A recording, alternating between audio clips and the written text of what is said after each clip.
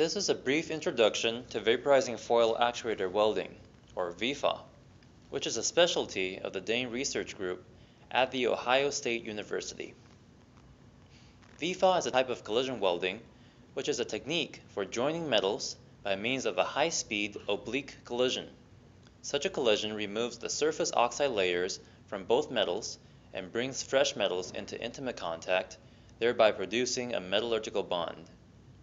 This technique involves no heat input and no melting, so it is a type of solid-state welding. Traditionally, the necessary high speed is achieved by explosives, and this is called explosion welding.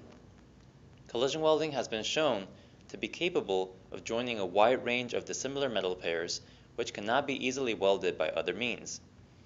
A collision welded joint is often characterized by a wavy interface due to the turbulent plastic flow which takes place during the welding process. Vaporizing foil actuator welding, unlike explosion welding, is on a much smaller scale and does not involve explosives. Instead, it uses a piece of aluminum foil which is cut into a dog bone shape and connected to the output end of a capacitor bank. When the capacitor bank is discharged, the foil is electrically vaporized within tens of microseconds, and the expanding gas from this rapid vaporization provides the driving force to propel a thin sheet of metal into a high-speed collision with a target plate. The peak velocity of the flyer plate is typically on the scale of hundreds of meters per second.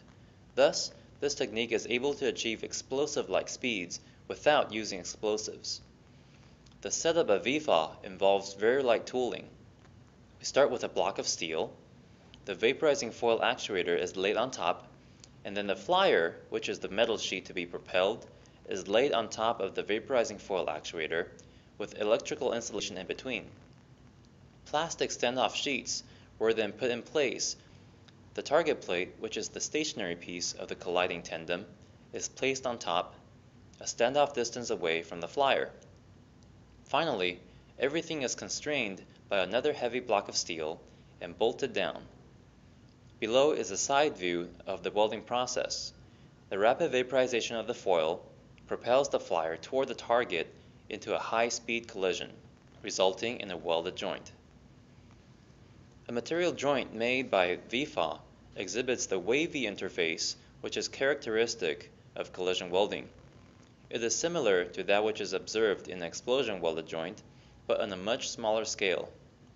The joints exhibit a fair strength, as revealed by peel testing, and material analysis of the fracture surface shows material transfer across the interface, proving that the joint failed in the parent materials and not just along the interface.